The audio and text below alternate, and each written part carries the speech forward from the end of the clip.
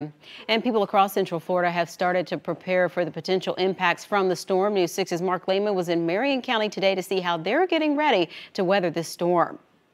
Here in Marion County, there will be one shelter available today as a precautionary measure. That will be opening up at 4 this afternoon at Westport High School. Most people, though, are staying in their homes. They've been filling up sandbags out here with fears of how much rain this storm could bring.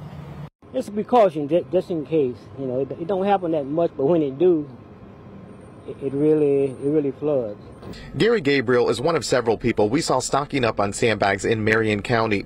As Helene is moving closer to Florida, he wants to make sure his home is protected in spots where he's had flooding in the past. Where along your home do you plan to place these sandbags? Probably at the garage door. That's where it happened last time, at the garage door.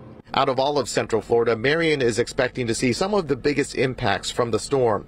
Tropical storm force wind gusts and bands of heavy rain are possible on Thursday. Just providing some updates about what other counties in the state might need and different orders they might be putting in with the Florida Division of Emergency Management. Emergency Management says they may bring in more crews to work longer hours during the storm. Their message for everyone is to spend today getting things ready around their home. Let your past history be a good guide in this case. If you know that the area around your home or your home floods, go ahead and prepare now.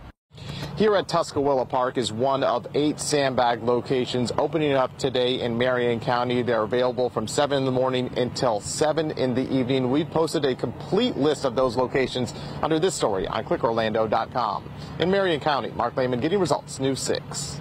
All right, thank you, Mark. And sandbag locations across Central Florida will be open today to help you get ready for the storm. And in Orange County, from now until 7 o'clock, head to Barnett Park, Bithlo Community Park, and a few others.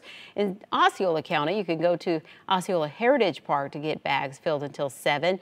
In Seminole County, make your way to Eastmont Park Rec Center and a few others until 7. For a full listing, go to clickorlando.com and find this article where we have the times and locations for the sandbags across Central Florida.